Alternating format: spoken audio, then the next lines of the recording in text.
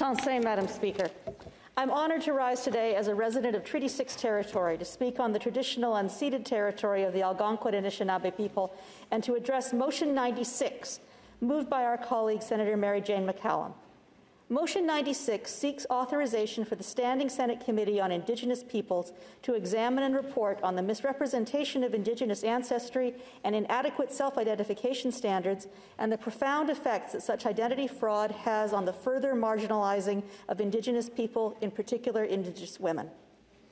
I want to thank Senator McCallum for bringing the attention of the Senate to this concerning and complicated problem. Every afternoon, as we enter the chamber, we pass a statue of Senator James Basil Gladstone, the first status Indian to sit in the Senate of Canada, where he represented my own province of Alberta.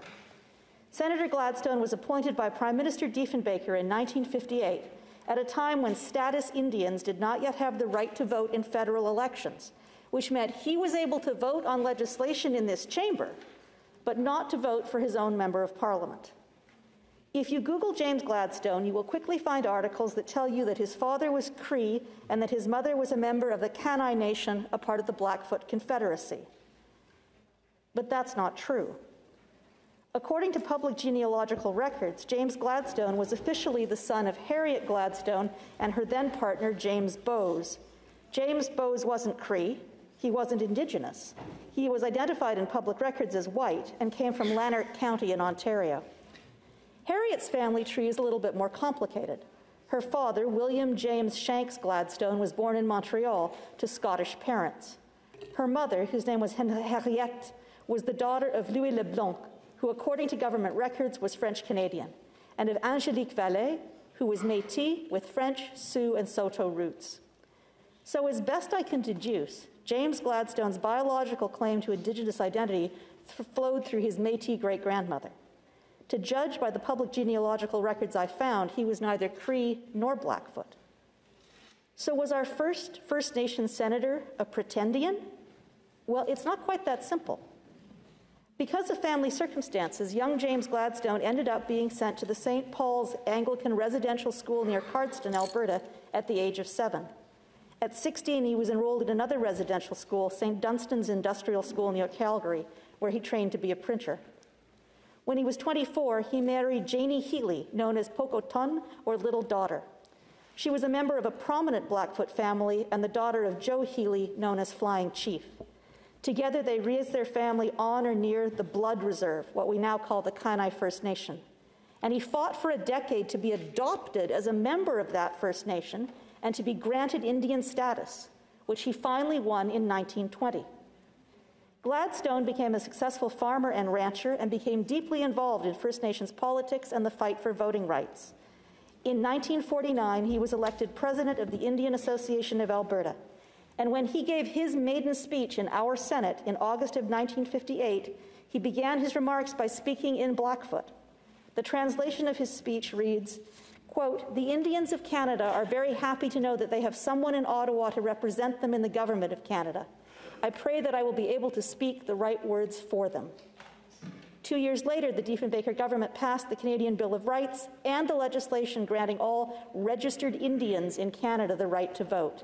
And Gladstone played a key role in making that happen. So how exactly are we to understand his life now?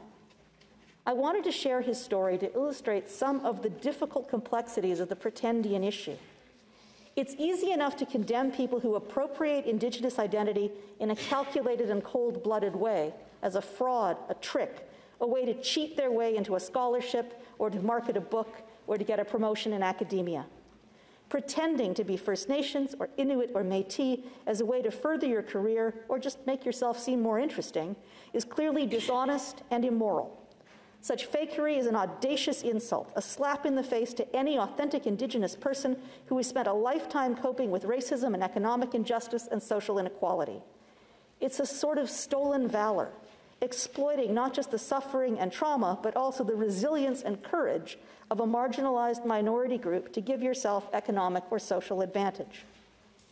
It's harder, though, to know exactly what to do with people who have fallen in love with the idea, with the romance of Indigenous identity, Personally, I blame Jean-Jacques Rousseau, my least favorite philosopher, who celebrated the romantic ideal of the noble savage in the 1750s. Some 270 years later, it seems all too many people are still entranced with the idea of appropriating some such Rousseau-esque heritage.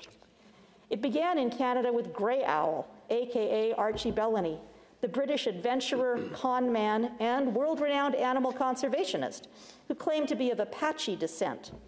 His lifelong fraud was only revealed after his death in 1938.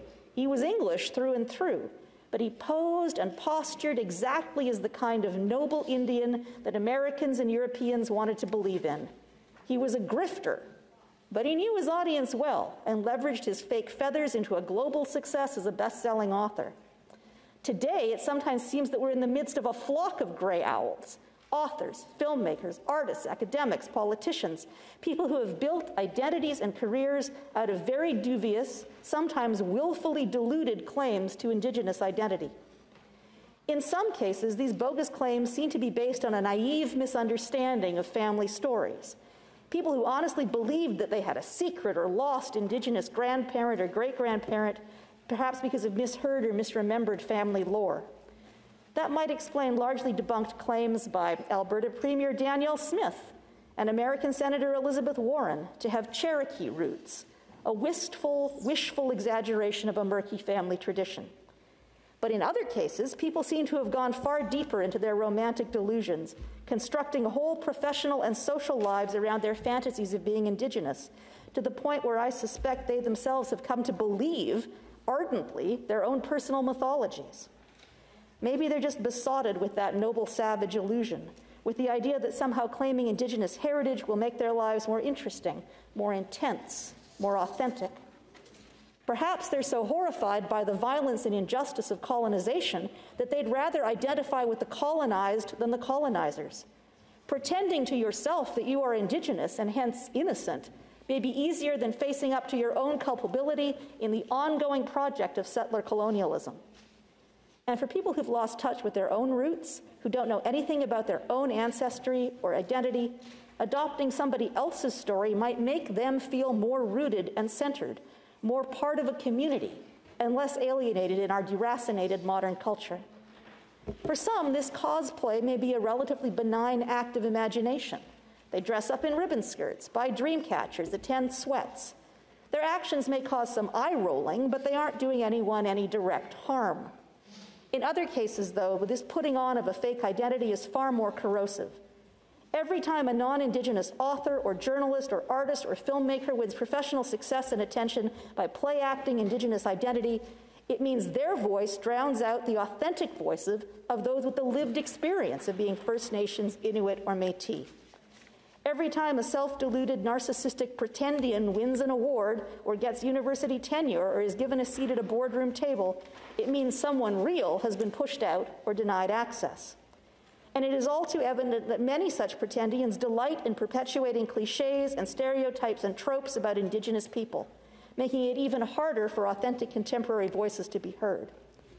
Yet moral judgments aren't always so easy to make, especially given that so many pretendians see themselves as champions of Indigenous causes, and especially that a few of them have actually done legitimately good work in advancing social justice for Aboriginal Canadians, often leaving heartbroken and betrayed colleagues in their wake when their fraud is revealed. Then there's the flip side of the issue. For decades, for generations, many Indigenous people, particularly Métis and non-status Indians, were encouraged, even forced, to deny and hide their cultural identity. Others lost their status when their mothers married out and were cut off from their culture and treaty rights. In other cases, Indigenous children lost their identities because they were adopted by white families or raised in white foster homes. In an effort to weed out the pretendians, we don't want to overcorrect and deny people who are just discovering their Indigenous roots the chance to explore and reclaim their cultural identity. And after 300 years or so of intermarriage, there are dangers in getting fixated on blood quantum as a proof of indigeneity. It reduces Indigenous identity to a question of genetics and percentages.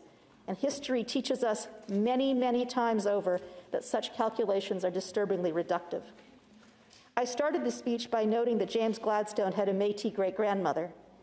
Yet he grew up amongst Indigenous children and lived his adult life as an Indigenous man, was adopted and claimed by the Blackfoot Confederacy and dedicated his life to fighting for Indigenous rights, including during his time as an independent Conservative senator. As a non-Indigenous person, what right do I have to critique or police his identity post-mortem? These questions of identity are so political and so personal. What do we claim? What are we allowed to claim? My own father of blessed memory was Jewish. I was raised with a strong sense of my Jewish cultural roots, but I'm not Jewish. And I know it offends and angers many in the Jewish community if and when they perceive that I'm trying to pass myself off as Jewish or to claim a right to Jewish identity or voice. My late mother was born on a Mennonite colony in Ukraine. Her father was Mennonite, but she wasn't raised as a Mennonite, and I have next to no lived experience of Mennonite culture. Yet my Mennonite roots are real and authentic. Am I allowed to claim any part of that heritage, or does that just make me a pretender of a different sort? And have I ever, subtly and not so subtly, ever so slightly misrepresented my cultural heritage in a bid to seem more interesting or to advance my professional and political interests? Well, yes, over the years I have probably done just that. Still, there is something sadly racist and reductive in assuming that our identity is all in our DNA and our bloodlines. In this multicultural country where we're sometimes a little too keen to sort and label people by racial or ethnic identity, perhaps we've made it too tempting for people to pretend to be something they're not, just so they can pin a convenient label to their metaphorical lapels. It's hard to know precisely what the Senate or the federal government could do about this problem of misrepresentation of Indigenous identity. We surely don't want the state to interfere with the autonomy of universities to hire academic staff, nor with the rights of publishers to offer contracts to the writers they choose to publish. And for the Crown to define who is and isn't Indigenous, that's a story we've seen before, and it doesn't end happily. And yet, it is exasperating and frustrating and infuriating to see so many people leveraging mythical or tenuous claims to be Indigenous to advance their careers or to take up space in the public discourse. Sometimes they seem to be the loudest voices, flexing their privilege to aggrandize themselves and shut out others. So I hope the Indigenous Peoples Committee will, at some point, explore the complexities of this sensitive issue. I know the committee will do so with care and nuance. And I thank Senator McCallum for giving us all this inspiration and for being always an inspiration to all of us. Thank you, merci, and hi-hi.